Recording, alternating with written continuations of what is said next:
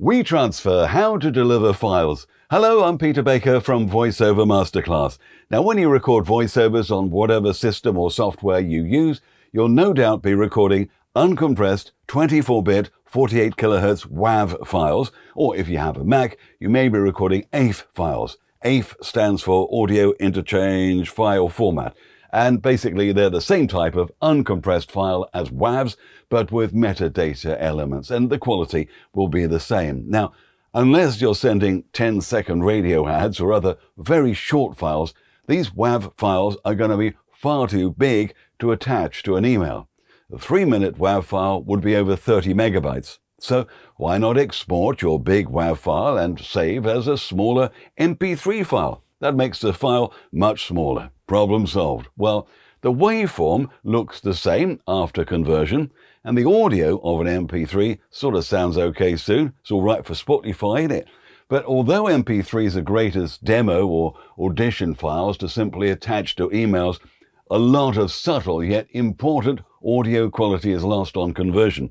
And particularly for broadcast jobs, your MP3 file will be rejected. So, WAV files it is. So how can you get your big WAV audio files to your client? I strongly suggest you don't send your client to a Google Drive folder or a Dropbox folder or equivalent system.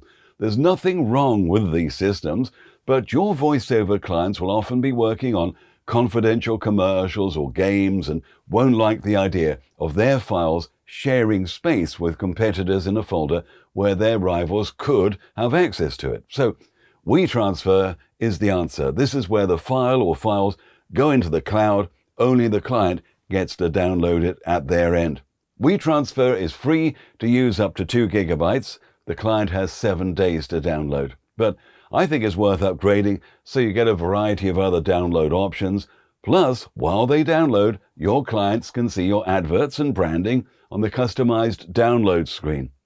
So you simply click here, select the file or files or a folder. I suggest you ignore the option to send email transfer. That's where you enter the client's email address on the WeTransfer site. I think it's better to scroll down and select Get Transfer Link.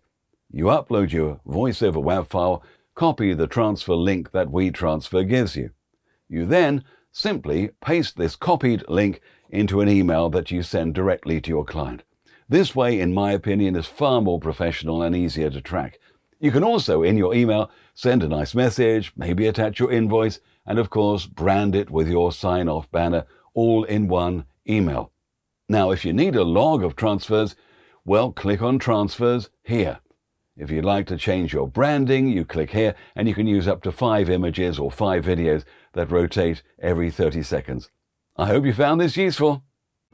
For detailed training courses on all things voice and voiceover, please check out voiceovermasterclass.com.